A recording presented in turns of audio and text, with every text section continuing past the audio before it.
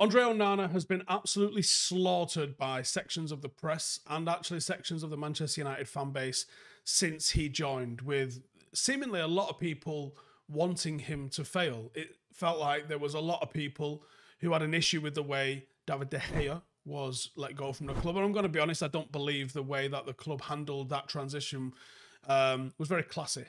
You know, offering him a contract and then rescinding the offer of that contract just highlights exactly how poorly run Manchester United are in the back end. And early on, it wasn't the easiest to defend because there were some errors in the opening two Champions League games, which the side is still fighting against, actually.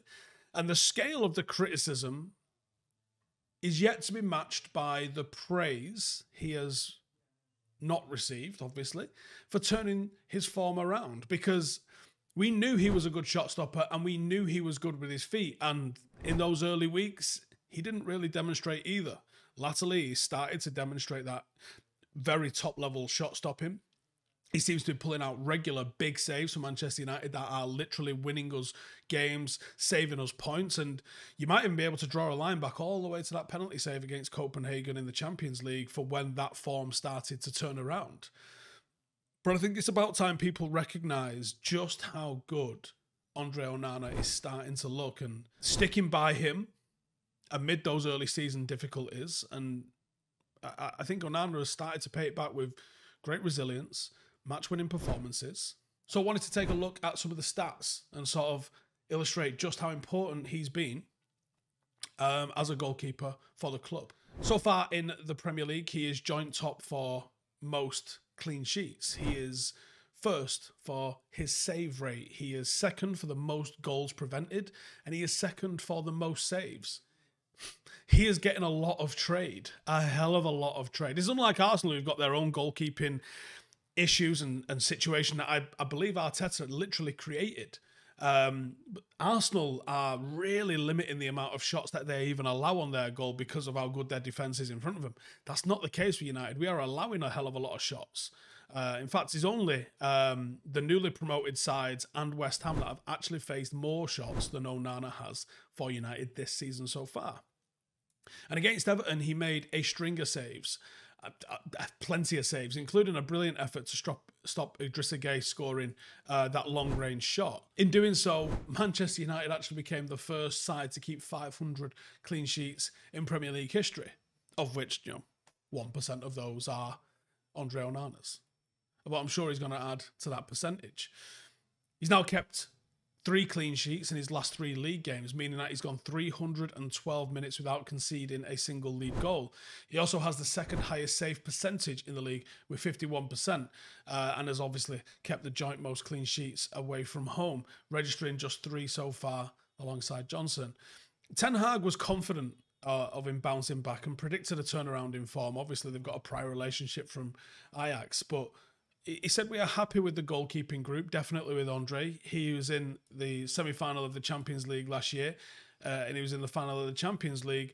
He has the capabilities to be one of the best goalkeepers in the world, and he's shown that he will do. We have already seen in games his great capabilities, also his personality after he made mistakes. Straight away, he was owning those things. He will bounce back, and I'm sure he will in the coming games as well. The importance of a good goalkeeper cannot be overstated.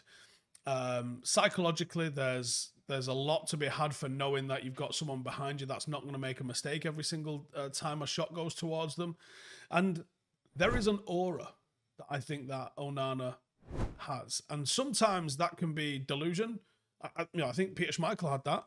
I think he had this deluded air of how good he was. I think he thought he was a lot better than he was, but he was also world class. And Onana can get there too. I think that's just part of the way they play. They're confidence players in the same way that strikers can be confidence players. And to me, Onana looks every inch a Manchester United player, from the way he carries himself, to the way he owns his mistakes, to the way he is performing on the pitch. The question is, are we getting the best out of Andre Onana at United? And I still think no. Because I think even though he has been a massive staple of our success in the last few games, there's still so much more he can do. The command of his box, isn't quite 10 out of 10 just yet. And his distribution, which was one of the things that he was bought for, we haven't really seen, because the midfield and the defence has been very much makeshift since the start of the season. I think once you see Martinez get back involved in the team, once you see, let's be honest, it might be Mainu who's the first choice player to be collecting and progressing the ball up the pitch from midfield. Once you start to see those back in the team, I think you then start to see the best Onana. We saw it in the first couple of games, and it seems to have been tempered out of his game since then. But I still think he's going to get an assist this season.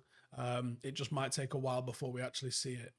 And it'd be interesting to look at what's changed since those opening few games. And I think, is it confidence alone? Is there instructions? Is there, some mixture of both, with Ten Hag giving all of his trust in there for his goalkeeping situation? Confidence is a massive part of Onana's game, and I think that's a big part of it. But also those big moments in games can start to really diminish the media pressure on him. And like I said, that penalty save seems to be a bit of a watershed moment, because that colossal penalty save literally brought the only points that United have got today in the Champions League. Let everybody know we've got a real player here that can step up in the biggest moments. And there hasn't been a single issue that comes to mind since that moment. And a highlight like that can sometimes be all it takes to put you on the right track. Our defence is improving. And I think that's a key to limiting the number of shots Onana faces, because it's not fair to judge a goalkeeper when he's getting the amount of trade that Onana's getting.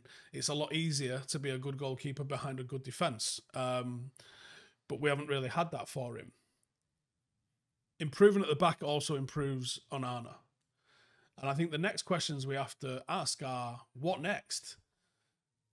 Where do we improve him further? And like I've already touched on, the ball progression and the ball playing, we saw it in pre-season, we saw it the first couple of weeks, and it's disappeared out of his game.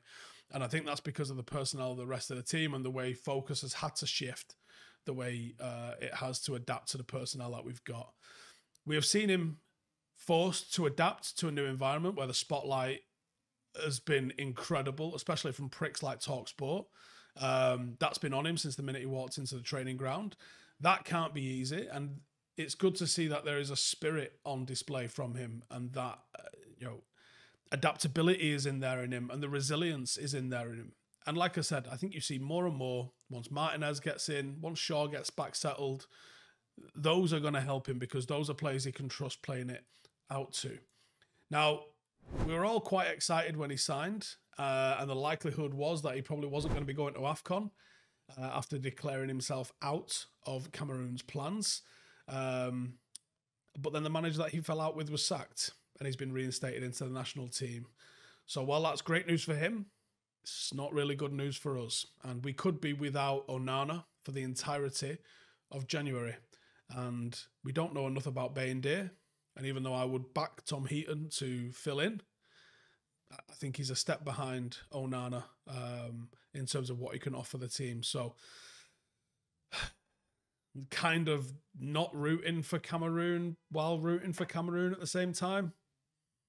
Can we just have our keeper back, please? See you in the next one. Hey, thank you for watching the video. If you are new around these parts, then don't forget to subscribe. My channel is proudly supported by my community on Patreon. If you'd like to get a little bit of extra content, a Discord group, meetups, five-a-side games, weekly podcasts, behind the scenes, and even an occasional bit of transfer news as and when I get it, then for the price of a pint, you can show your appreciation for the content that we make and get some goodies for doing so as well. Check the link in the description or click the button right here. You'll also find all of my socials here too if you want to follow me on any of those platforms. Nice one.